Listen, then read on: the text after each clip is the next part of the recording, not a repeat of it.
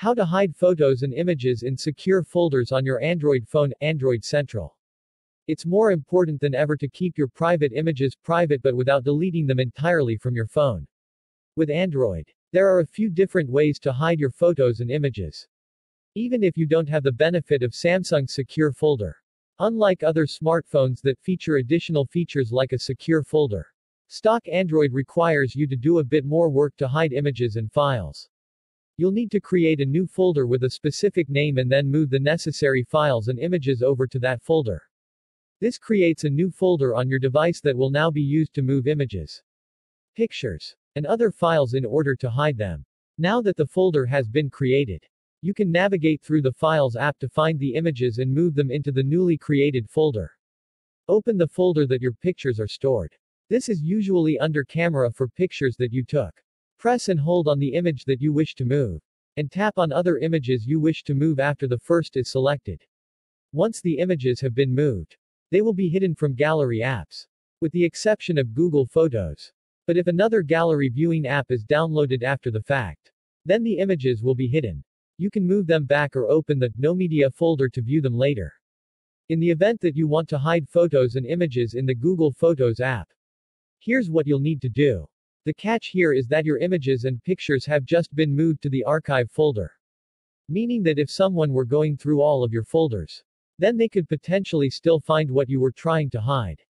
However, moving them to the archive will remove the photos from the main feed of images in the Photos app.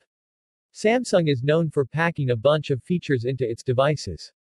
Some that are practically useless, but there are some that can come in handy. One such handy feature is the ability to create a secure folder which can be hidden or password protected. Configure your secure folder, including security type, auto lock, and whether you want to show the folder or not. Once completed and set up, you can then access those files from the secure folder directly. It will be placed in your app drawer, where a few different apps will be shown with a lock in the bottom right-hand corner. This will make it easier to access files saved to the secure folder. Instead of just showing everything in the folder is a list once it's been unlocked. The secure folder itself also has two shortcuts at the bottom if you want to add apps or add files to the folder. Every week, the Android Central podcast brings you the latest tech news, analysis and hot takes, with familiar co-hosts and special guests. Following Apple removing Fortnite from its App Store, and the subsequent announcement of an Epic Games lawsuit against the company, Google seems to have done the same. There's a lot to look forward to with Android 11. But when will your phone actually get it? Here's everything we know. Are you ready to have some fun with your new Samsung Galaxy phone and get some serious gaming done? Before you can, you'll likely want to get an awesome controller to pair up and make the most out of the experience.